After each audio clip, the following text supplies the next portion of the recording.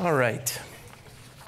Before we stand for the reading of the word of the Lord, little background. We've been going through the book of Matthew, and we've covered the entirety of the Sermon on the Mount. For me, this has been one of the most exciting ventures through the book of Matthew. I've taught it many times, but my eyes have been opened to so many things recently that have just blessed me beyond measure. And today is one in particular that I'm thoroughly excited about. It almost seems like an obscure passage. It almost seems brutal and cruel, and it is, but there is such a powerful lesson for us, especially today, July 2nd, as we're 2 days away from celebrating our 241st birthday of the finest nation in the history of the world, in the United States of America. And all right, a couple of people are excited. American exceptionalism, yeah. This side's just not sure. We're there. So you're going to see in this passage of Scripture government in a very profound way. And we're going to take a look at it so you'll understand the great gift you've been given, especially in this passage. And I didn't orchestrate this to fall on this day. This is, I believe with all my heart, the Lord's doing. And so please stand for the reading of the word of the Lord. You're going to hear the passage and go, how's he going to tie this into communion and the 4th of July? Stay with me. Matthew chapter 14, verse 1.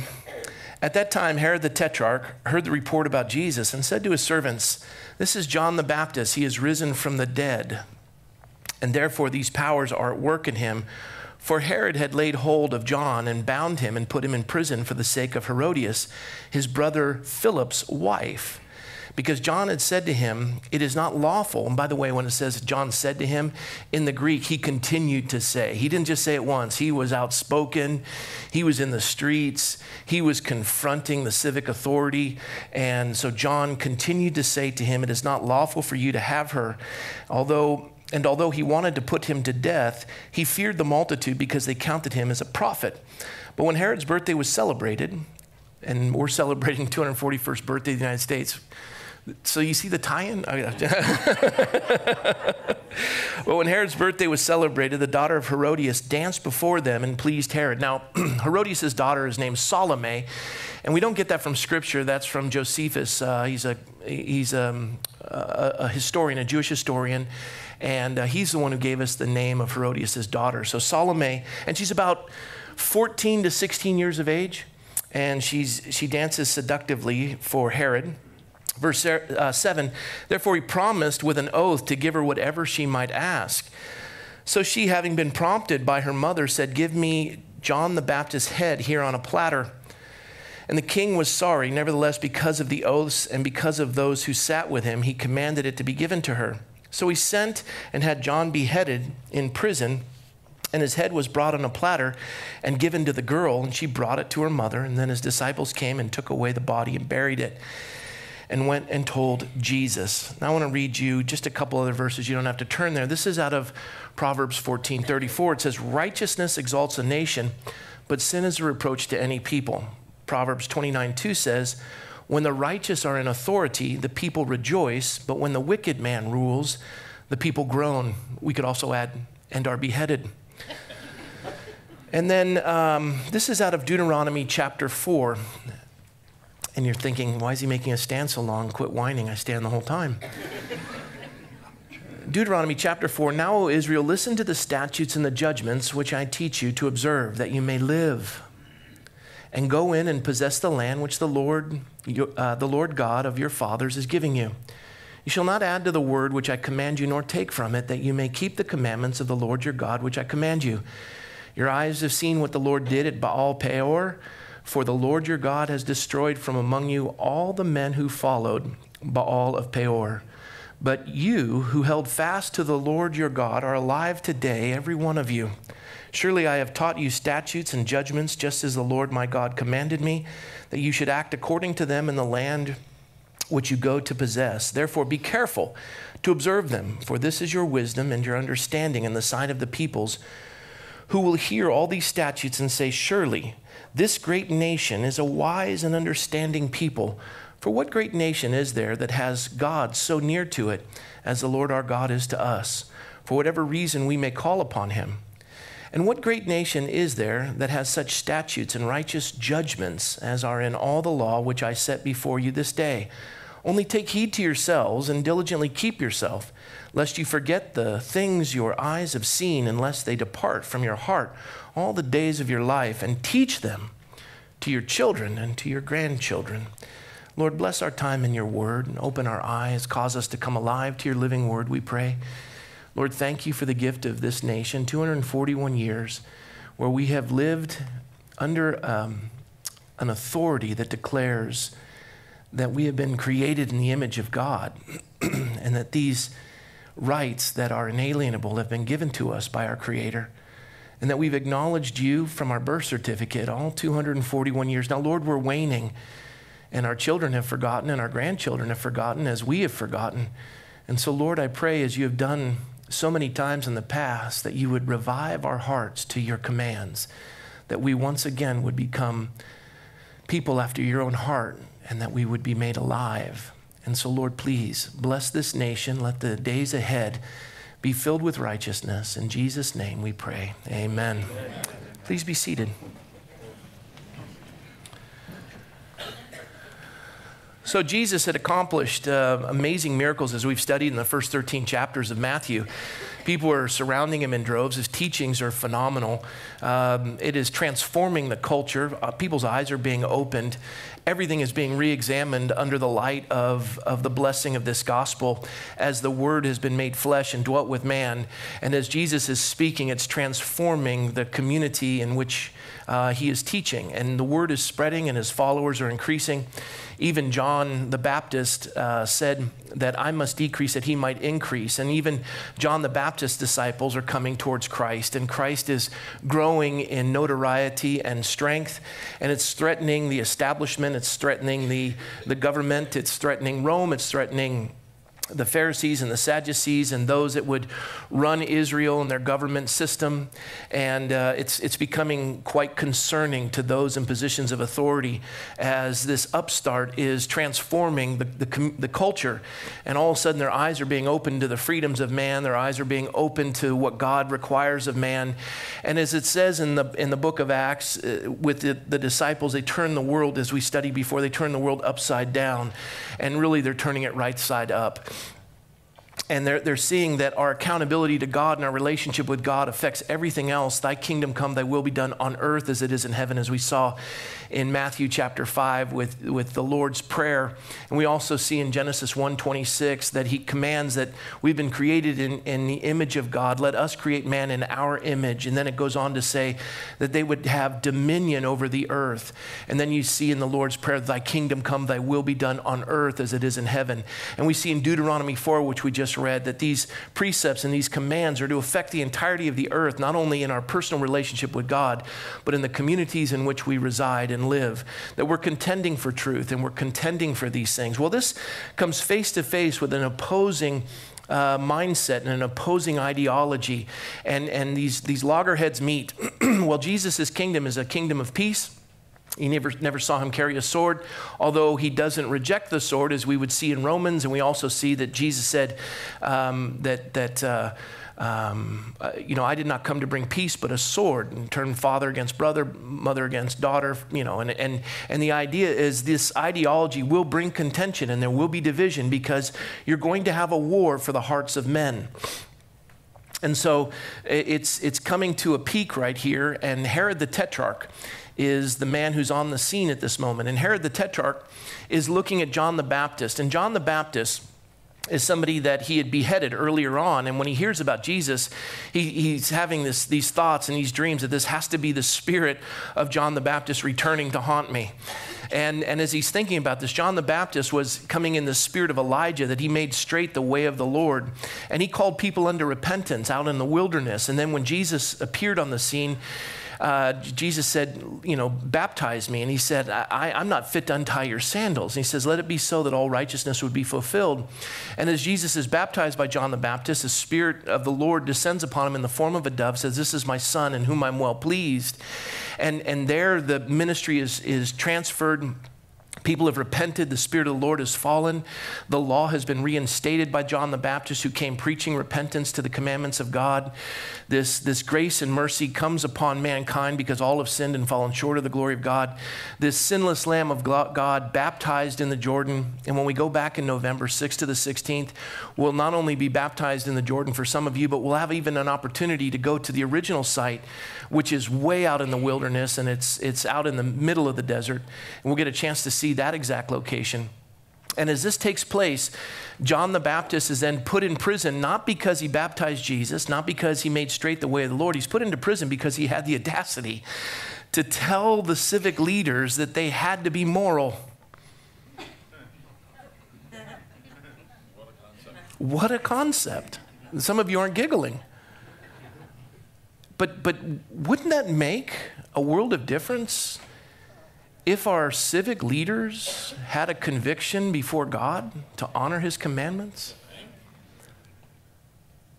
That there was a moral standard that they adhered to? That there was a set of laws that all of us could count on and be accountable to? That there was a higher authority that governed man? That it wasn't just their whim and their will to accomplish these things? And so he has the audacity to turn and say to Herodias, which is Herod's wife, and he says to her and to Herod himself, this is unlawful. Herodias belongs to Philip, your brother. Now this is crazy. They put the fun and dysfunction in Herod's family. Herod, the one who killed all the babies when Jesus was born, was the father of all of them. And then when he died, he had many sons, although before he died, he had one of them executed. And then he had two others executed, and the remaining brothers, that's the tetrarch, it's given, his kingdom was split into 4 capacities. One of the living brothers ended up in Rome. That was Philip, and he didn't have authority over any of the regions, but Herod the tetrarch here, I think it's Herod Antipas, he is the one that is ruling in the region where Jesus is, and so is John the Baptist, and his brother Philip is in Rome. Well, Philip was married to Herodias. Now, Herodias, interesting name. How is her name Herodias? And she's going to be married to Herod. And then not only Herod, but Herod's father Herod. Well, it's because Herodias, this is an Arkansas, Herodias is married to Philip, who is Herod's son. And Herodias is Philip's niece. She's married to her uncle. Woo! Uncle Daddy. Yep, bizarre. And she leaves her uncle that she's married to hook up with her other uncle, Herod the Tetrarch. Yeah. So, woohoo! This is remarkable. And Herodias realizes, and she's young, obviously, she's the niece, so the uncles are older, and she's beautiful, and history declares that. She's stunning. And she's working it. She wants to rise. She wants her stock to rise. And she realizes Philip has no authority over anything in Rome. I mean, he has a government office, but he doesn't have any authority. But if she hooks up with Herod Antipas, Herod the Tetrarch, she's going to be a queen over this portion of Judea. And she's thinking, my stock will rise. I'm switching uncles. And so she hooks up with the other uncle, and John the Baptist just goes, this is nuts. Is there nobody who realizes this? You're ruling over our area where we declare God's law to be sovereign and his standards to be that which causes a nation to flourish. And you're imposing your immorality upon the nation, and this is not acceptable. It is fornication, it is adultery, it's incest in many capacities. This is just plain wrong. Herodias, who is committed to accomplishing things in life, no matter what it takes, is upset, and by her will and her force, she wants him dead. Don't you dare call me a sinner. Who are you to impose your religious beliefs on me? Lord of all. We sang that, didn't we? Let your name be lifted high, right? Yeah. Thy kingdom come, thy will be done on earth as it is in heaven. Yes? Yes. Genesis 1:26, dominion over all the earth, yes? And so he stands upon the precepts of God. And what does he get? He gets his head taken from his body. He's actually imprisoned, and we remember that when he was in prison, he had sent his disciples to Jesus because he was in depression. And he's thinking, I've done everything God's asked me to do, and I'm in prison. And he sends his disciples to go find Christ, and they said, are you the Messiah? And Jesus tells him that the blind see and the lame walk and the deaf hear. Go tell him. And as they turn to walk away, Jesus, when they're out of earshot and they can't hear anymore, he turns to the multitude and he said, of men born of women, there's none greater than John the Baptist. But let no man be offended on my account. Meaning, John the Baptist is struggling in prison. And his disciples don't even make it back in time before this party occurs. This birthday party occurs. And John's down there in prison praying, God, save me, help me, help me, help me. And they drag him up the stairs as he heard the footsteps coming down. He's thinking maybe this is the deliverance of the Lord. And all he sees are these guards coming down, manhandling him in the chains. They bring him up. They put his head on the wooden stump, and down comes the axe, and his head rolls. And as he exhales his last breath on earth, inhales his first breath in heaven, he realizes, God, you are Lord of all. That this story would be declared even in Thousand Oaks, California on July 2nd, 2017. That for a man to stand for the sake of righteousness is always a worthy cause. And to call governments into accountability before the King of Kings and the Lord of Lords is always the right thing. And I think to myself, for all of you who have issues with God and you have questions for him when you get to heaven, I remember Don McClure talking about, God, why have you taken my eye, that I'm blind in one eye, and you've taken the lower lobe of my lung and my sciatica, and you're taking me piece by piece. Why must I suffer such? And Don pointed out, as Paul the apostle said in Acts, none of these things move me. I don't count my life dear to myself. And that was Don's life verse. And then all of a sudden he's realizing God's not taking his life all at once. He's taking it piece by piece. And as Don made the comment that when I get to heaven and I have these questions for God, why did you make me walk the earth blind in my right eye? Why did you make my lung, diminished? Why have you done this? And you can just imagine Peter, the apostle, there at the gates. Don said, you asked this question. He says, oh, you have questions for God. Over to this room, and as you get there, there's Isaiah and John the Baptist. Isaiah was cut asunder. He was cut in half. John the Baptist's head was beheaded. So there's John holding his head. There's Isaiah, beside himself. And you just see John holding his head going, what's your problem, Don? Well, never mind. It's like, martyrdom is such that you watch the seeds of truth spread. And persecution is to the church what wind is to the seed. It spreads the gospel. Now, we don't want conflict and we don't want trial, but you've signed up. Your life is not your own. You've been purchased with the blood of Christ. It's no longer I who live, but it's Christ who lives in me, the Apostle Paul said. And that's the call to all Christians.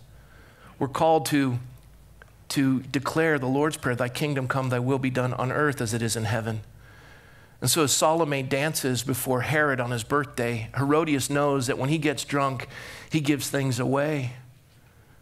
And at the exact time and the opportune time when he is just smitten with you and all these men and your great uncle is Googling at you, and they're looking at your seductive dance, you from age 14 to possibly 16, and she's dressed seductively, she's dancing seductively, captures the attention of all these just perverted elderly men. And then he says in that drunken stupor, whatever you want up to half my kingdom. She says, Mom, and Herodias had whispered to her earlier, this is what's going to happen. He's going to drink. He's going to get drunk. You're going to dance. He's going to be moved. Everyone's going to be moved. He is a man of pride, and pride never understands it's prideful. You can't confront a prideful person and say, you're prideful. They'll go, no, you're the prideful one. They always, push it to you because they can't see it. Because pride. Pride is the original sin of all mankind. I will be like the Most High, Satan said. Questioning God's word. My word has authority over your word. And man wants to have dominion apart from God, even though we're on his earth, breathing his air, drinking his water. And in pride, Herod couldn't see it, and he's concerned with all of the thoughts of the people that he's surrounded with in the room. And when Salome, dances and he's moved and everyone's laughing and the room is filled and cigar smoke and the drink is being passed, and it's just this bevy of sensuality. He says, what do you want? And Herodias had whispered in her ear earlier, and she says to her great uncle, I want the head of John the Baptist in a platter.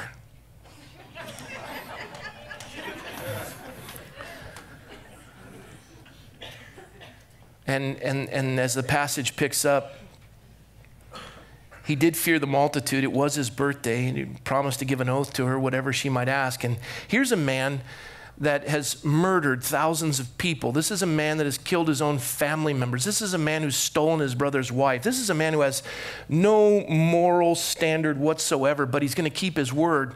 Not because he's a man who believes that he needs to keep his word, but because he's more concerned with those in the room than he is with his heart before God and doing what's right.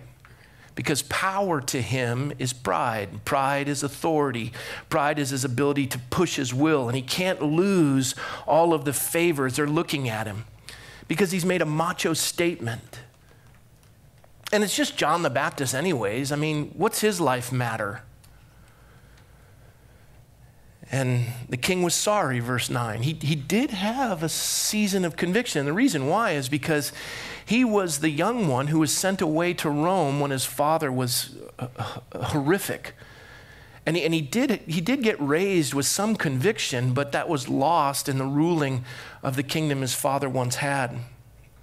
But because of the oaths and those who sat with him, he commanded it to be given to her. And so he sent and had John beheaded in the prison. And it was brought on a platter, and the King James says a charger, not like a car, but it was this idea that had a lid on it. And it was given to the girl, and she brings it over to her mother.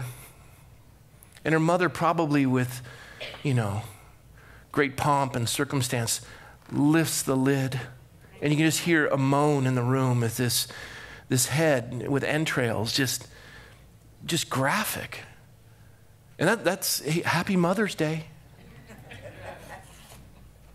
And the room just gasps. Some of them, yeah.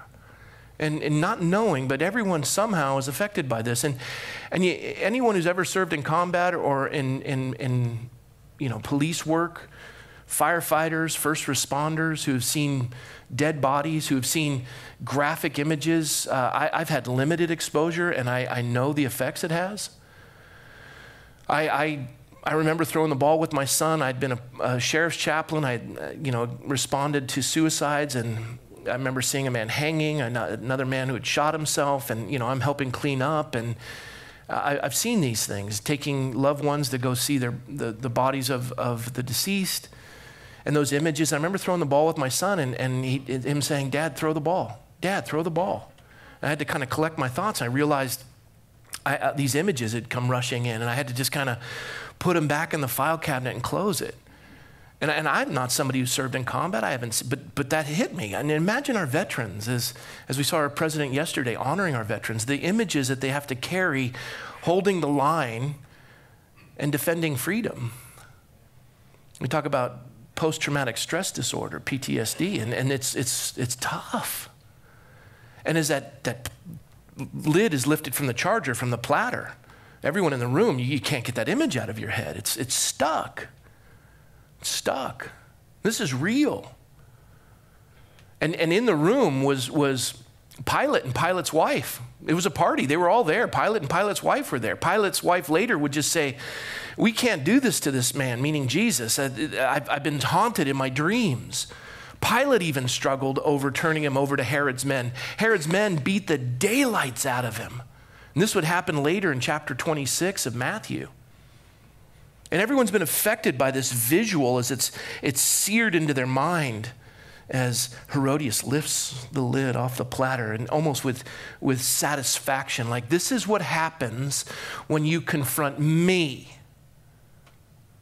I will force my hand. I am rising in power. She was the true feminist of her day. She was the neck that turned the head. She ran the kingdom. She got what she wanted. And there, Herod, even though he had an inkling of moral conviction, he still yielded.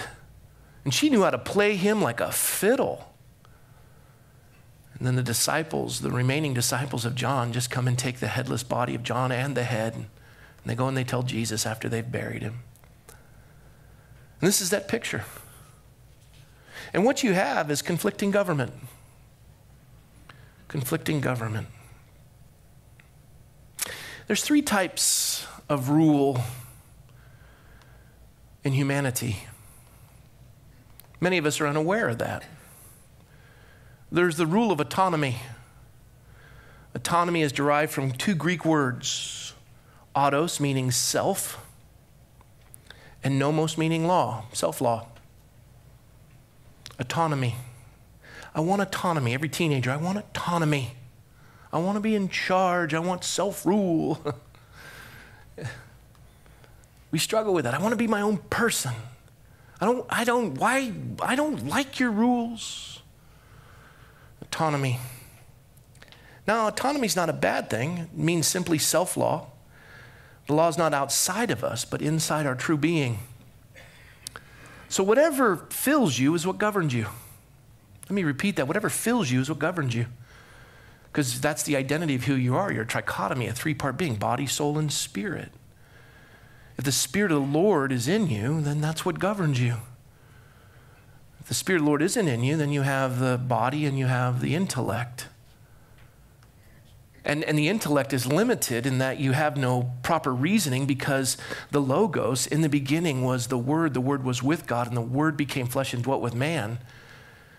And he created all things by the power of his Logos, his Word. And so his Word is what governs, his Word is what creates, his Word is what is formed.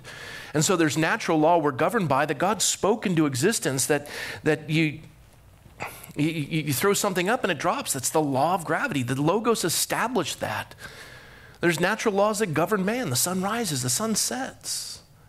The earth spins, the seasons come, the seasons go. The snow falls, the rain fills the reservoirs, the crops grow, they're harvested.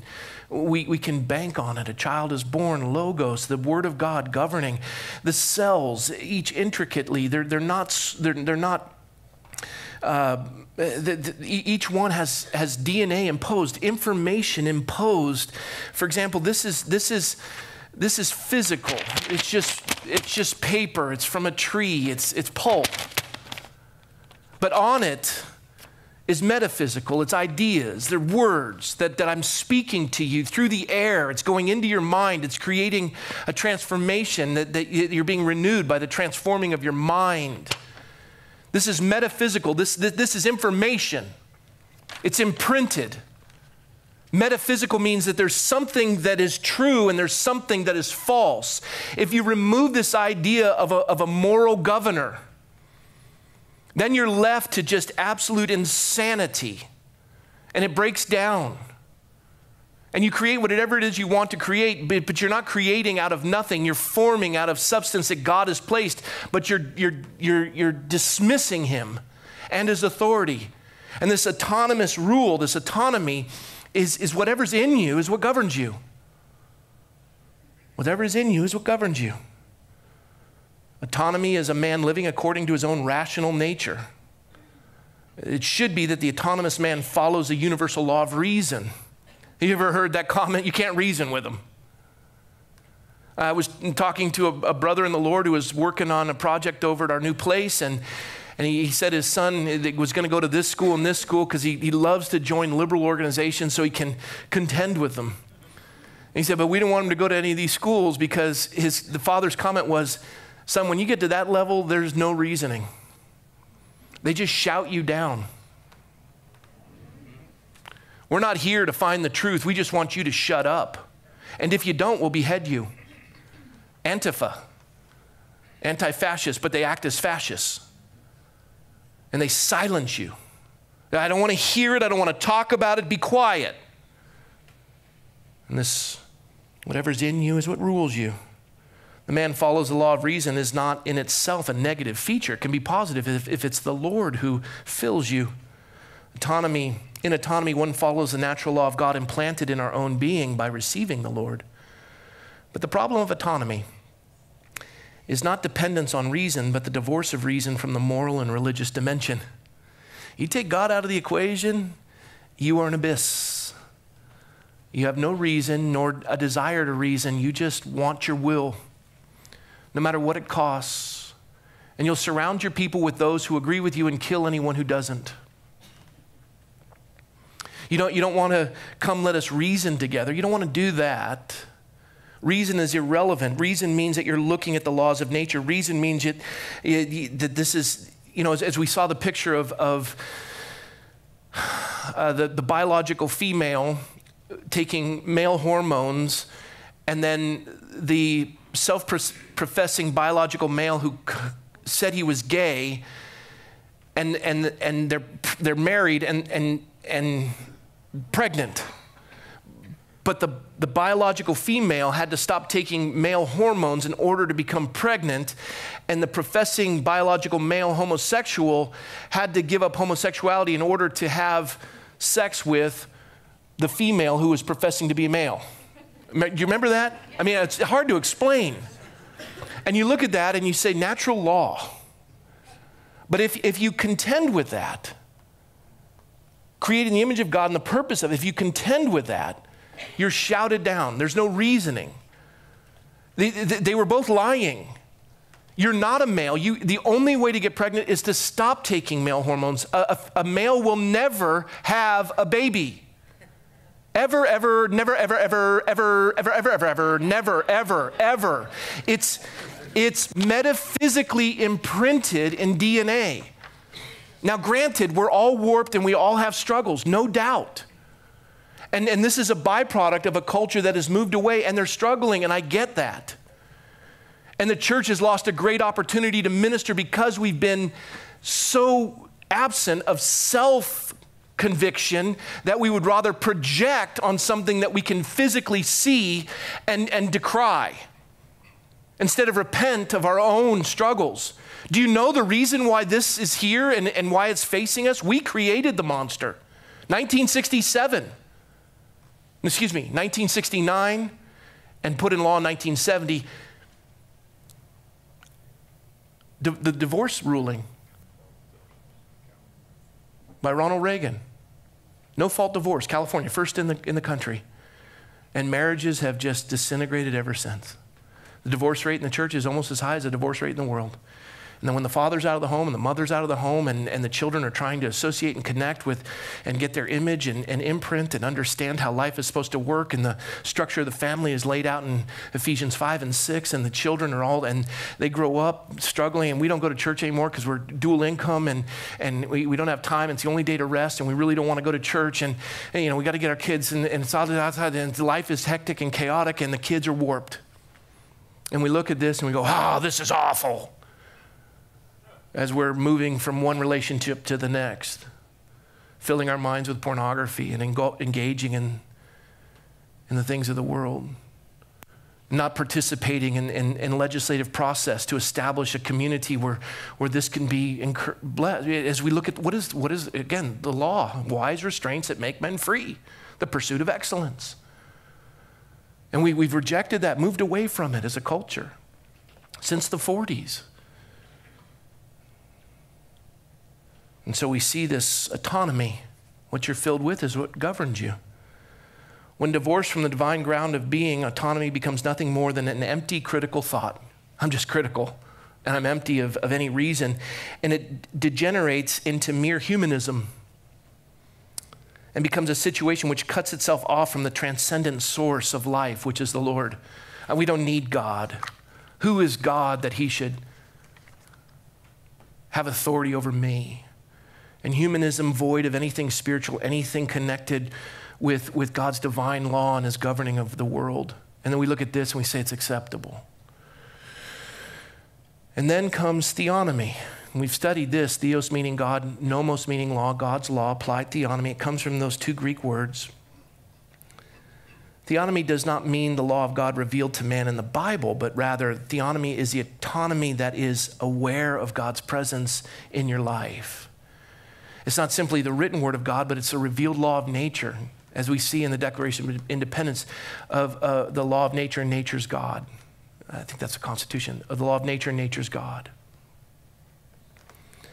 This means that theonomy is the realization that divine being is the ground of man's being, and therefore the law of reason that governs man cannot be separated from religion. That's why John Adams said only a moral people can have a republic. You remove that, you have no moral ground, and there will be no freedom. There'll be no autonomy, no self-rule, because what fills you is what rules you. And if there's no morality, then you're subject to humanism, which is, I'm going to enact my will on you, as opposed to the will of God, thy will be done on earth as it is in heaven. And so autonomy and theonomy belong together. They must belong together. Theonomy is the form, and man's rational nature is the substance. Autonomy is a necessity for theonomy. But when autonomy cuts itself off from the mystery of this human being created in the image of God, and you remove God from the equation, when it cuts itself off, it becomes a proud humanism that sets itself against theonomy and God's rule. And so what do we have in our country today?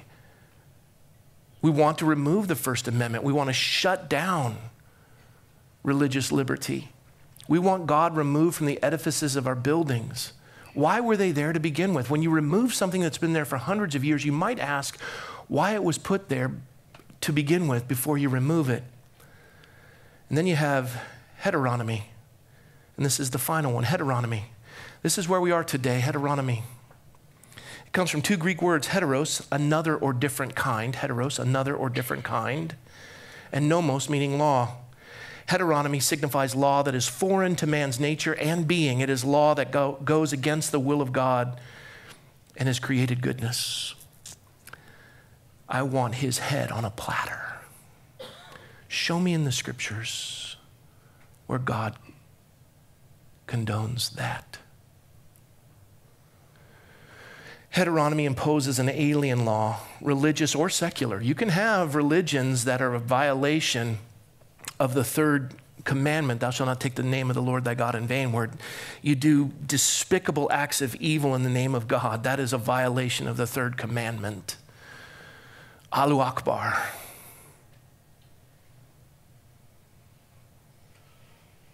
It imposes alien law, religious or secular, on a man's mind.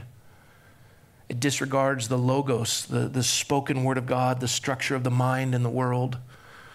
That's where we get university. It's from Elohim, which is in Genesis 1. It's singular plurality or unified diversity, university. Diverse study for a unified purpose of glorifying God and understanding his creation. We remove God from that and it's just heteronomy. It destroys the honesty of truth and the dignity of moral personality. Heteronomy, it undermines creative freedom and the humanity of man. Its symbol is terror exercised by absolute church or absolute states. Sharia law. The Inquisition. The religious wars in Ireland. Christianity has been subject to that when it's been warped and the sword's been in the hand of the church. God never intended the church to hold the sword, but hold the soul. And when the church, and this is fundamental Islam is a government disguised as a religion. Humanism is a religion disguised as a government. And that's why the two fit. That's why you'll fight for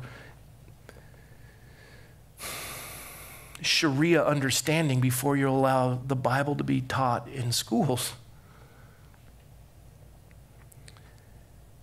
Heteronomous law involves willfulness and arbitrariness, ignores and destroys all creativity in man, and stifles the expression of man's reason. You'll do what you're told and like it. And if I want your opinion, I'll give it to you. And if you have the audacity to speak back to me, I will remove your head from your body.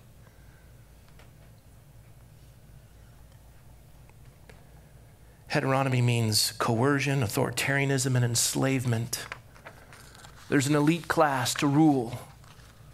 And we're the ones with the intellect. We're the Nietzsche class that have risen above the emptiness of the universe.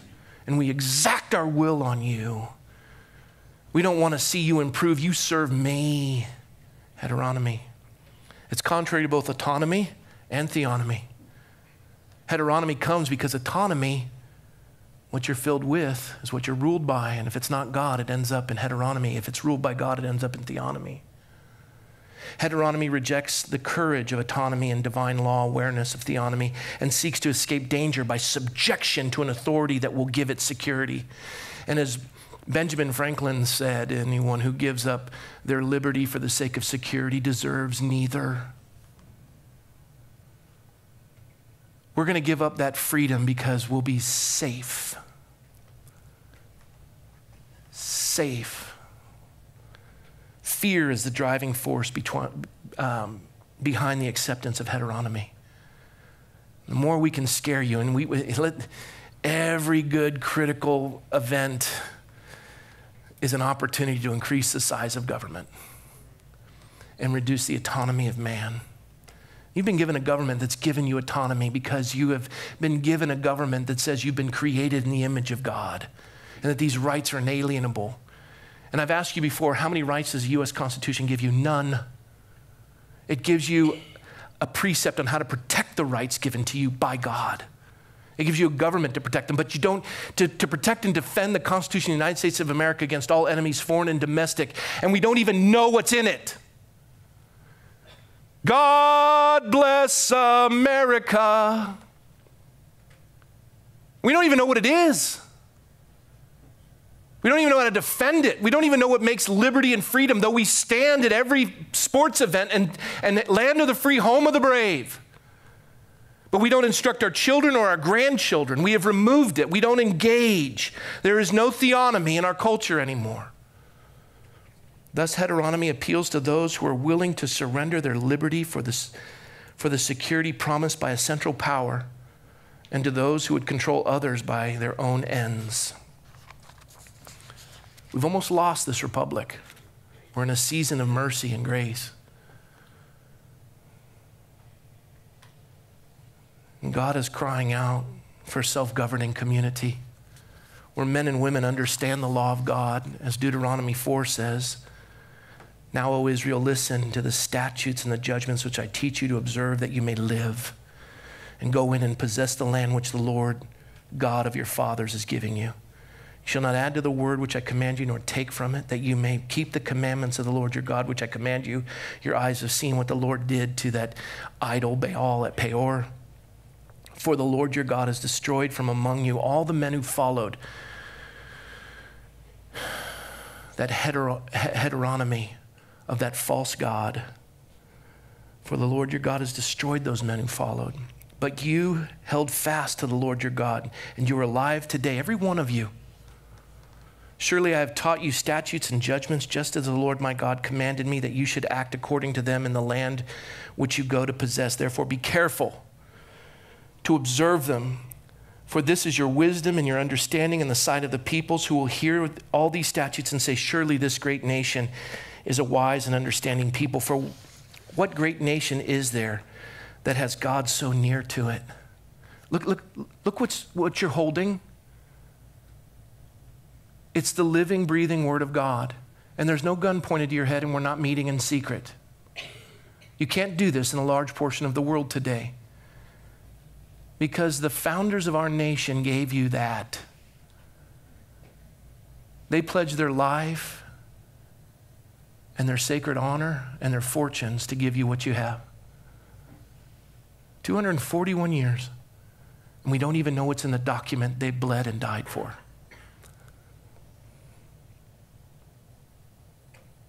And the Lord God is to us, for whatever reason we may call upon him. And what great nation is there that has such statutes and righteous judgments as are in all the law, which I set before you this day, life, liberty, the pursuit of happiness, the freedom of religion, the freedom of the press, the freedom to peaceably assemble, the freedom of a right of redress of grievances against the government. Only take heed to yourselves and diligently keep yourself, lest you forget the things your eyes have seen, and lest they depart from your heart all the days of your life, and teach them to your children and to your grandchildren. And how can you teach them something you yourself don't know?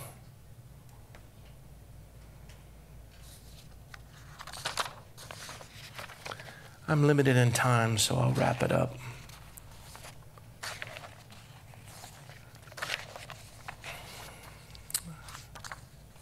I'll share with you just these last two aspects. On Tuesday, we celebrate the 241st birthday of the United States of America. No greater freedom in the history of the entirety of the earth. No nation has lived under one document longer than the United States of America.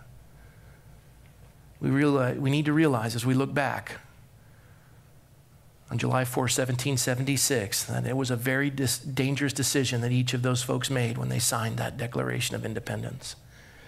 John Adams, when he signed, he said, "Whether we live or die, sink or swim, succeed or fail, I stand behind this Declaration of Independence, and if God wills it, I am ready to die in order that this country might experience freedom. You will know the truth, and the truth will set you free. Autonomy, whatever fills you, governs you. And if it's theonomy, then God is glorified and a nation thrives." Deuteronomy 4. It's a kind of patriotism which led men armed with little more than hunting rifles to take on the greatest empire on the face of the earth and win. It wasn't an easy decision to go against England, and it wasn't a hasty decision. They contemplated it. They lived in colonies, and they considered themselves to be English citizens. They felt they should enjoy the same rights and privileges that any freeborn Englishman enjoyed back in England. Their ancestors were the ones who put forward the Magna Carta to come against King John to bring the freedoms of men from the divine right of kings, which was heteronomy, contrary to God's law. One man suppressing another and enslaving another. We've been created in the image of God. But over a period of a few years, King George began to ignore all of what was written in the Magna Carta, and he oppressed the American colonies. Oppressive taxes and regulations, they made their lives miserable. And when they complained, King George sent troops. I remember my daughter asking me a trivia question: who was the first black man to die in the Revolutionary War? And I said Crispus Attucks. Boston Massacre, he was one of 5 who was killed as they stood in opposition to oppressive taxes. And the English soldiers opened fire on the colonists, and Crispus Attucks was the first to die. 14 months before the Declaration of Independence was written, an armed conflict broke out at Lexington and Concord that was fashioned by Jonas Clark, who was a pastor of a church that mustered his congregants.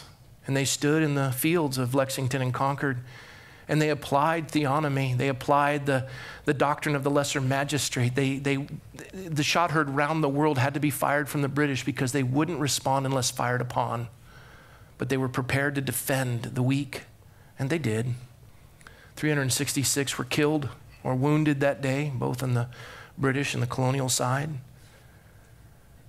Emboldened by what they considered a victory, the militias gathered up on Dorchester Heights and ended the siege of Boston by the British as Henry Knox, a bookseller in Boston, had convinced George Washington that he could get artillery from Fort Ticonderoga and brought it over in the winter with one of the greatest feats, engineering feats in the history of the world, and established them on a fog-laden harbor in Boston, although at the top of Dorchester Heights it was a full moon night, so they worked all night and put the artillery in its emplacements. And when the fog lifted, the British saw it, and they began the bombardment of Boston, and they evacuated the British. And based on that victory, they signed the Declaration of Independence. And after that, they lost battle after battle after battle after battle after battle until everything was decimated. And they were wintering up at Valley Forge. Half of them had dysentery. They couldn't muster, and the remaining half, a third of them didn't have boots and wrapped their feet in burlap sacks. It was Thomas Paine's American Crisis. It was passed out by George Washington to all those that remained. These are the times that try men's soul, the summer soldier and the sunshine patriot. Motivated them, they marched the 11 miles to Trenton, took on the Hessians, and turned the tide of the war on December 24th, 1776, so that the conscriptions were resumed, the war continued, and this experiment in liberty survived, so that you can sit here 241 years later with your Bibles opened, so that you can be filled with the Spirit of God, and that He would bless this nation through theonomy. One of the greatest of all was Patrick Henry, who said, "Give me liberty or give me death." And you read that speech that he gave before the Virginia legislature. It's fascinating. It's filled with scripture.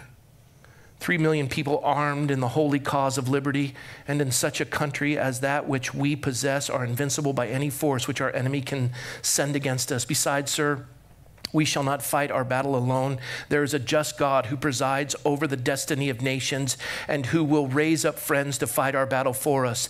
The battle, sir, is not, as he says, to us, but unto the Lord. Read it. And I conclude with this.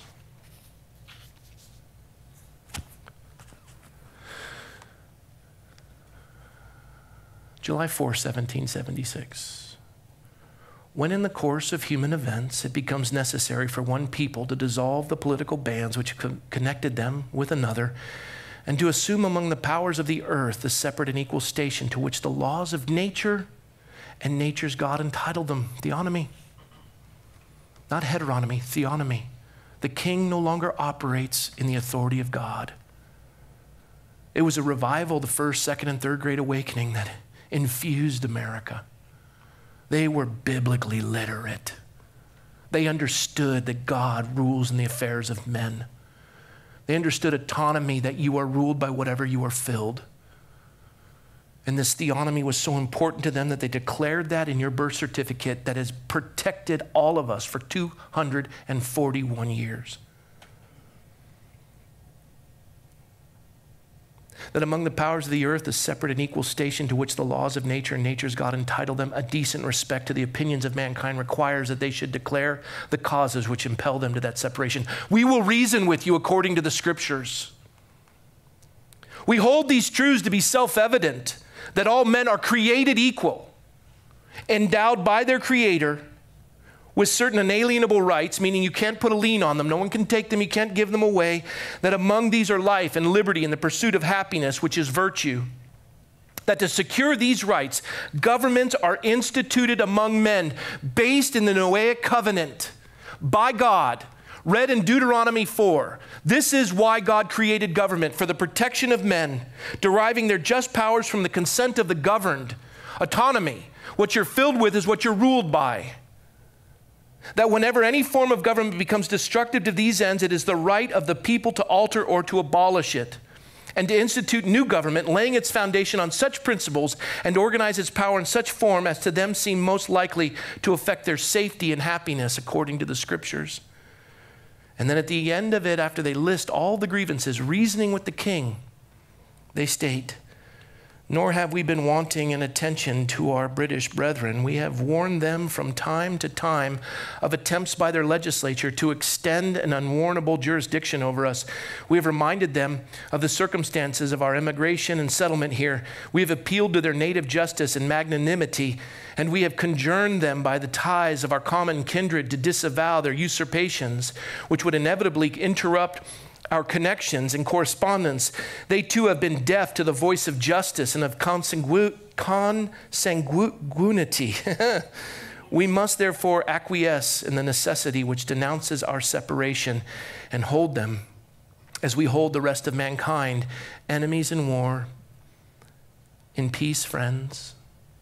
We therefore, the representatives of the United States of America in General Congress, assemble appealing to the Supreme Judge, both words capitalized, of the world for the rectitude of our intentions, theonomy, do in the name and by the authority of the good people of these colonies solemnly publish and declare that these united colonies are of right and ought to be free and independent states, and they are absolved from all allegiance to the British Crown, and that all political connection between them and the state of Great Britain is and ought to be totally dissolved, and that as a free and independent states, they have full power to levy war, conclude peace, contract alliances, establish commerce, and to do all other acts and things which independent states may of right do. And for the support of this declaration, with a firm reliance on the protection of divine providence, theonomy, we mutually pledge to each other our lives, our fortunes, and our sacred honor. And for many of you, that's the first time you've ever heard that, because we no longer teach our children and our grandchildren. What you're filled with is what you're ruled by. If you are filled with God, it is theonomy. If you are filled with your self-will, it becomes heteronomy and the destruction of man. One brings freedom, the other brings slavery. Choose this day whom you will serve. But we have been given a great gift. Land of the free and home of the brave. God bless America.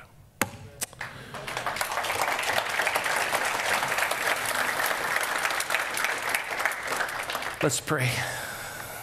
Lord, thank you for this picture of a man who is filled with the Spirit of the Lord, would contend with those who are filled with the spirit of the flesh. And Lord, we know that this idea of autonomy, what we're filled with, is what we're ruled by. And Lord Jesus, you said in your word that you've come to set men free. And that freedom comes when we realize in me that is in my flesh dwells no good thing. You said, I've come to set the captives free. I've come to sanctify and justify you. Justify just as if I'd never sinned. I'm going to cover your sin, past, present, and future, by my body that is broken and my blood that is shed as a sacrifice, for blood must be shed for the remission of sin. And I will set you right with me, God says, that I may rule you. I will purchase you with my blood. And then the sanctification, that we set ourselves apart, that we're ruled, theonomy, by the law of God. Not to be saved, but because we are saved, that we would affect a nation and a world by this freedom we have received ourselves. And so God, today communion before our nation's 241st birthday is a communion of autonomy and theonomy. We are coming to be filled by the Spirit of God, that we would be ruled by the law of God for the freedom of man. And Lord, we know that the law is not the absence of restraint, but the application of restraint for the purpose of excellence. And so God, as we examine our lives at your throne of grace, as we come to take communion, Lord, let us ourselves be governed, that our nation would be the same, governed by you. And so, Lord, I pray that you'd bless this time of communion and you'd touch your people and fill us with your Spirit and use us for your glory, that thy kingdom come on earth as it is in heaven would happen. Help us, Lord. Bless this time. Be glorified, Jesus, as we lift you up, for you are King of kings and Lord of lords, and we love you. And we worship you this day in Jesus' name. Amen.